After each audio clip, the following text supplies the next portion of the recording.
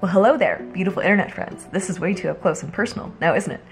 Please excuse any thunder you hear in the background, as Colorado is currently being Colorado. Happy anniversary to me. Guys, we've made it 6 months. Today is the 6-month anniversary of losing my leg. My 6-month amputation-iversary? Let me know which one you like the best. Let's talk about how things are going. Yesterday, I lost my mind. I felt like I hit a wall. I didn't literally hit a wall, but I would have liked to, because at least that would have been like an expression of the frustration and anger and rage that I was feeling. Not being able to walk, adjusting to all of this like new normal for 6 months, just like hit me all at once. And there's no way to sugarcoat that. There's no way to be like, you know, I got a little frustrated, but like, it's okay. I am super not okay with it, actually. Yeah, and I had myself a good little pity party. I threw a fit, you know, very healthy, productive things to do. And that's actually not a joke. I do think that having a pity party for yourself every once in a while can be a pretty good way to like get the negativity out and then move forward. But with that said, things have not gone the way we expected them to go over the last 6 months, now have they? So let's recap for anyone who has not been here since the beginning.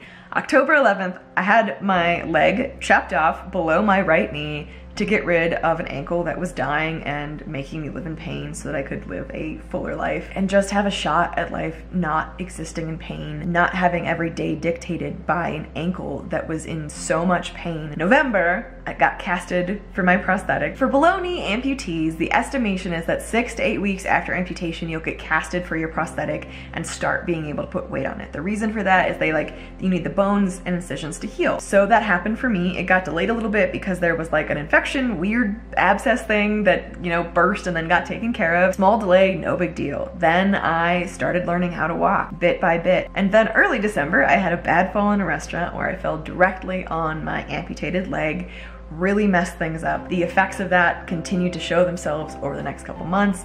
I developed a bursa and then another bursa by Christmas. So like within the first 2 weeks of actually having my leg, I stopped being able to use it because it hurt so much. They kept trying to make modifications for it and nothing would work. By January, I was not using it at all. By, I believe it was early February, they were like, okay, this is a bursa. It doesn't seem to be going away. Let's see what's going on. Figured that out, had another one developing on the other side of my leg because this fall really jacked things up, and realized we had to have surgery and scheduled that for the end of March. So from the end of December to current date, I have been on crutches. How the timeline was supposed to go, and I feel really entitled saying this, but the idea that I was told if things went according to plan, which we all know they don't. Have my bad leg chopped off October 11th. 6 to 8 weeks later, I would start to learn walking in a prosthetic, start working with physical therapists. I had friends who were going on like 5-mile hikes by month 5 or 6. At month 5 or 6, I don't have a leg. I am sitting here with stitches in my nubbin, waiting for a doctor to take them out, hoping, praying that things heal the way they're supposed to so I can actually move forward. And that was a great noise, wasn't it? I felt like all of the setbacks, all of it came crashing down on me yesterday. Like all of the changes, all of the new normal, all of the things that I'm not used to, not having a leg, not being able to do things on my own, having to ask people for help. I just felt like I was losing my mind and like, I can't do this, like, you know, to some extent, to get through things, to focus on what you need to focus on, to like survive days and get to a better place. There is some denial that takes place. There is some suppression of emotions. Like you can't feel everything at once, right? Like you have to take things in phases. Your body only lets you feel things in phases most of the time. And I feel like all of that denial is defrosting in me. And I'm realizing the reality of, I don't even know if this is really gonna fix things. I don't even know if I'm actually gonna get a leg in a couple weeks. And I have a feeling I'll look back on this video while I'm getting a leg and be like, Joe, you're just fine, it's gonna be okay. All of the question marks and all of the changes and all of the everything are just setting in, and that's okay. Something I believe in very, very strongly is the power of embracing whatever you're feeling, because I spent the first 20 years of my life shoving down every emotion I had, being a people pleaser for whatever I thought other people wanted me to be, and never allowing myself to actually experience what I was experiencing. I shoved everything down into boxes, and I was a very unhealthy person because of that. And I kind of adhered to the whole like positive thinking idea that you just have to like think better and think positive and like pray it away and stuff like that. And that doesn't work. And I was listening to David Goggins all of yesterday, which is probably part of what led to like all of the frustration actually coming to the surface, because he's an incredible human. And he's also like talking about all these physical things he's done. And I'm like, I want to do those things, but I will one day when I am healed enough. I just have to heal first. And a phrase that he uses is embracing the suck. Like when things suck, just embrace it, because that's reality. Like, let's not try to sugarcoat things. Let's not try to paint a pretty picture on it, but like, yeah, it sucks. Right now, I don't feel like everything sucks, but like the frustration that I feel and the like not having a leg, not being able to do like normal activities and that independence, that sucks. And that's okay to say. So my 6-month update after saying goodbye to my foot 6 months ago, rough. I am feeling the roller coaster of emotions a lot right now. And I'm gonna do my best to just embrace that. Just embrace the fact that I am kind of all over the place right now, that I am like super mad, and then super happy, and then super sad, and then really frustrated, and then I just wanna like throw things, and then I just wanna stop, and I just wanna feel sorry for myself, and then I hate myself for feeling sorry for myself, and then we circle back around and do the whole thing again. And I think that's okay. I think that's part of this process. I think it kind of has to be. There's also a weird sense of relief in being like, ugh.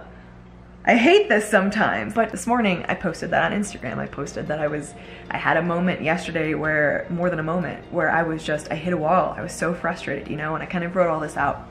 Posted that on Instagram. And the next image that came up, because if you know how Instagram works, if you post something, like as it's uploading, an image will come up. And this is what came up in my feed.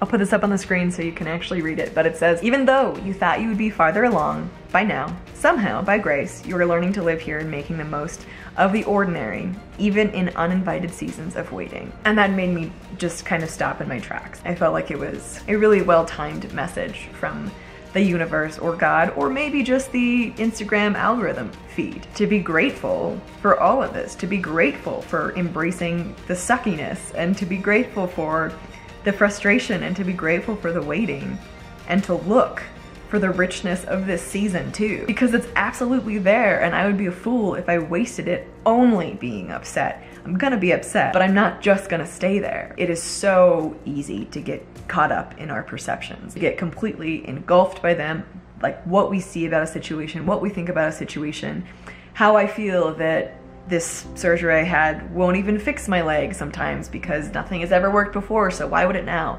Like, that kind of line of thinking is so easy to fall into, but it's also easy to counteract when you notice yourself doing it. And so the combination of those kind of two messages to me, one right after the other, were really comforting and good reminders, and I am going to work on incorporating both of those things into this time, because man, it is an interesting time, and I am grateful for it. The ups and the downs and the craziness and how freaking upset and frustrated I am right now. I'm still really grateful for it, because I know it's all worth it, and I know that there is so much to learn here, even if I don't really want to learn it right now. If I let myself step out of all my frustration, the last 6 months have also been amazing, incredible.